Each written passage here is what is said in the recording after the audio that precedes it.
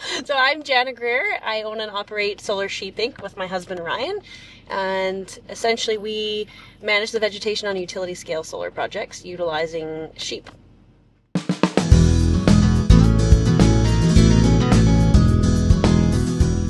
Hi, I'm David Dodge. Welcome to Green Energy Futures. Janna Greir is a registered nurse who, along with her husband Ryan, loved the idea of living in the country and operating a small farm. She never dreamt this passion would lead to her becoming a successful first-generation farmer, a nearly impossible feat. But by combining her passion for sheep ranching with solar farms, she's become a very successful rancher and consultant. My husband and I are both from Vancouver Island. Didn't grow up on farms, we're first generation, but knew that we had an interest in agriculture, and so we started on just a small acreage with a few animals, and quickly kind of grew a passion for that, and a passion in particular for sheep. After Ryan got a job in Alberta, the couple bought a small ranch near Strathmore, Alberta, where they had a small flock of sheep. Then, Janna discovered solar grazing, and by coincidence, Capital Power was building a 41-megawatt solar project near their ranch. So, she approached them. We spent a lot of time researching solar grazing over the years to figure out how it was done, what all that entails, and how we could be successful at it. So, when we approached Capital Power in 2021 with this idea,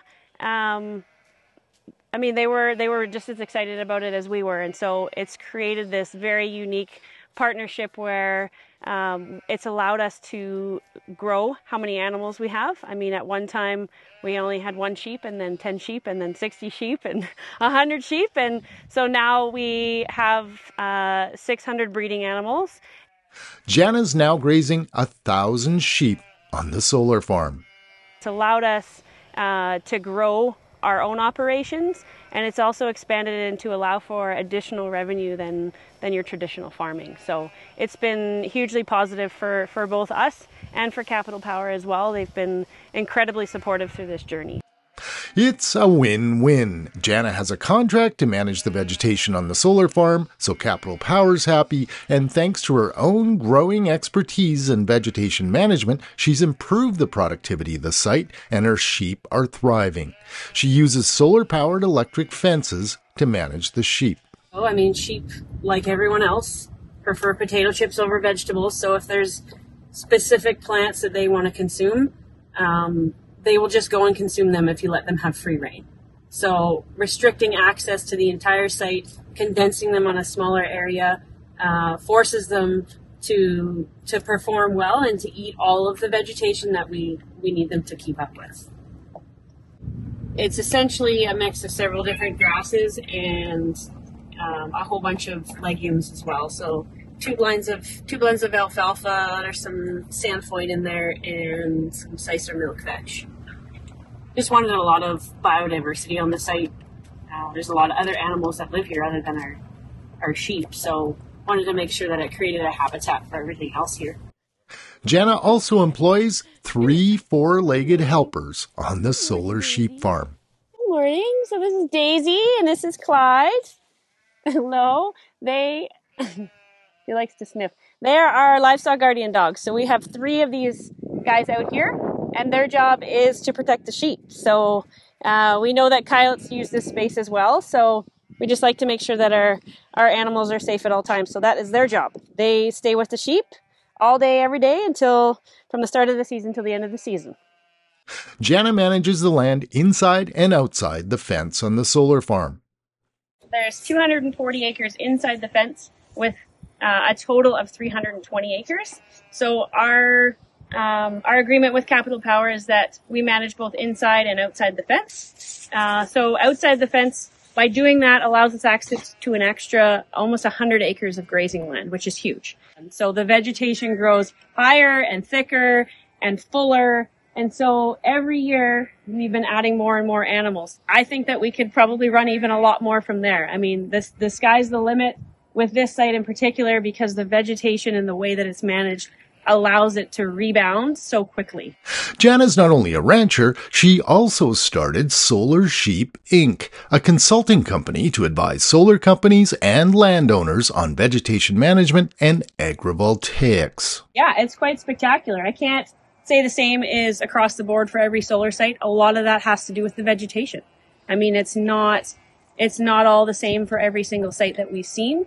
But I think that with time and having, developers open to talking about what goes into the vegetation and why it's important, we're going to see big changes there too. So I think the ability to support numerous amounts of animals under solar is exciting. I think there's lots of potential there. So this is a small solar farm, so the potential for expanding the practice of agrivoltaics is huge.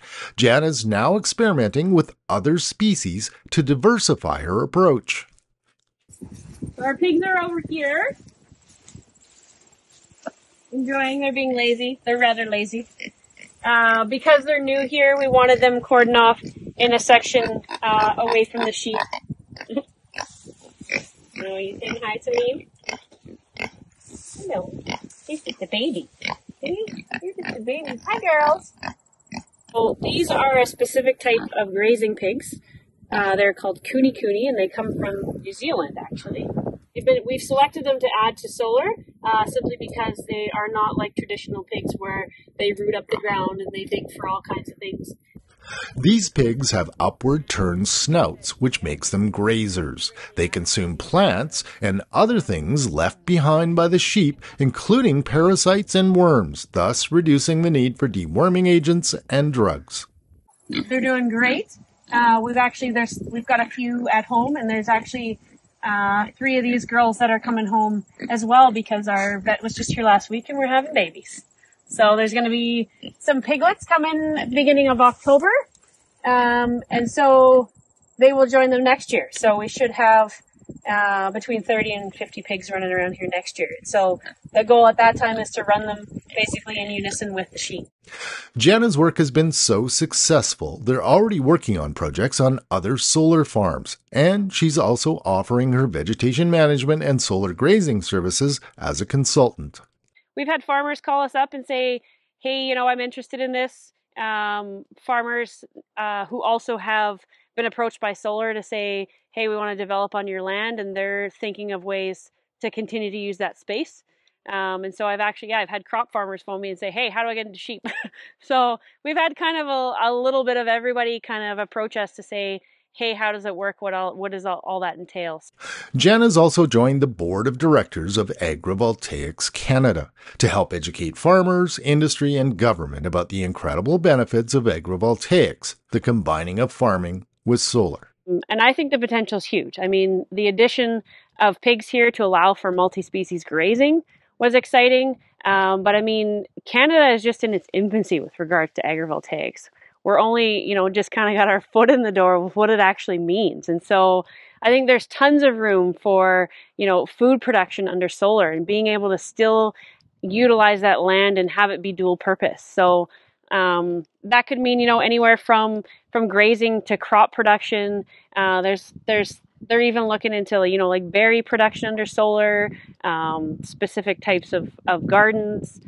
If a solar company comes to you and says, hey, I want to put some solar development on your land, being able to generate revenue from that, but then also still being able to generate revenue from your agricultural production side of things is huge. Numerous studies have already found under the most aggressive build-outs, solar will occupy less than 1% of farmland in Canada, and agrivoltaics offers a significant opportunity to dramatically improve the economics of farming and, in many cases, the productivity of the land itself. Learn more in our article that we wrote for the Earth and I magazine at greenenergyfutures.ca. For Green Energy Futures, I'm David Dodge.